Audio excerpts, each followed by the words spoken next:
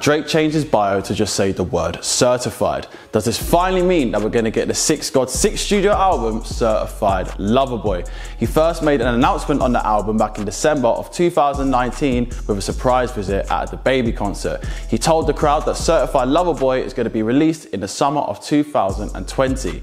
Then, during the COVID pandemic in April, he released his Dark Lane demos tape and once again reassured us that new music was on its way in the summer of 2020.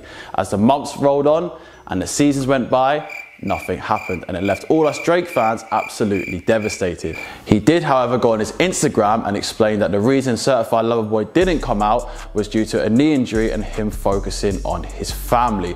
But he is excited to share new music with us in 2021. Since this, he has yet to comment on anything else to do with the album. What do you guys think? Are you guys as excited as I am to hear Certified Lover Boy? And what is your favorite Drake album thus far?